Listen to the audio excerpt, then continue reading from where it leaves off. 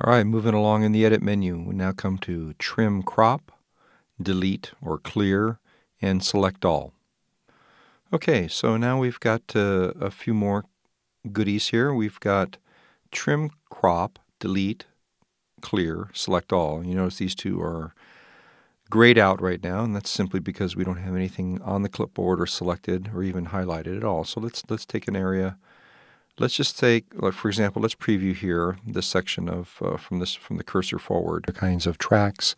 And so I've got kind of a breath sound I take in here. Let's just highlight that and take a listen. Yep, that's me breathing, all right.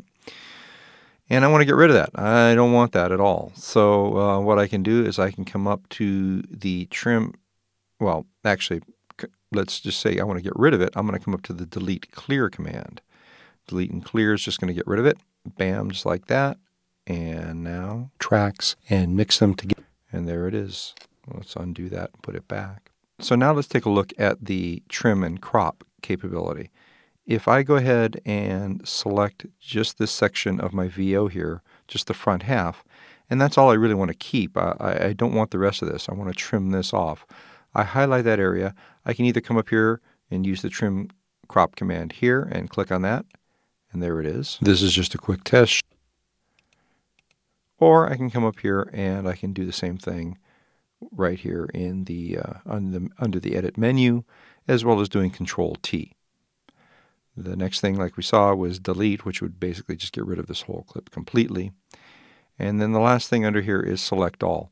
Basically, just as a quick way of going into any file that you have open and selecting everything that's available. So if I need to copy this thing in its entirety and paste it into the end of the next file, I can easily, wherever my cursor is, it doesn't really matter, I can easily select the whole thing.